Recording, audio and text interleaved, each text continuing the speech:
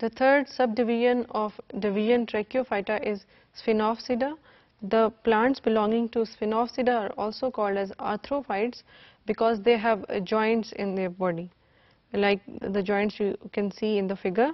And then we can see that they have two roots, leaves and stem, and the stem bears nodes, और इस node से world of leaves originate होते हैं. ये round pattern जो आप leaf का देख रहे हैं, it is called world of leaf. और लीफ में B scale like that shown in figure, और they can be expanded, and then we can see that the stem is not smooth. Instead it is made up of ridges and furrows, like you can see this common example of land which comprises of ridges and furrows. You can see here, these are called ridges and these are called furrows. So we know that the sporangiophore bears organ which is called as sporangia, and these sporangia aggregate to form strobilus, and you can see the figure of strobilus here,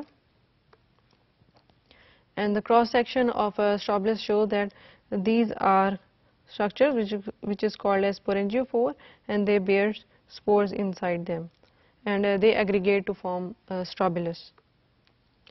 Talking about their gametophyte, it is thalloid, and it grows on clayey mud or soil, for example in case of equisetum.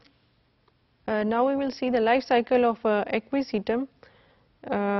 Actually this is a sporophyte, plant body bearing sporophyte, and then a gametophyte, as we discussed that it is thalloid, and this is the vegetative shoot which bears roots and rhizome too, and this fertile shoot bears strobilus, and strobilus in turn has sporangiophore and sporangium, and these sporangia, inside the sporangium, spore mother cells undergo meiosis and produce various spores, and these spores develop to form antheridia and archegonia, and after fusion of eggs and sperms, zygote is produced, which then form the plant body.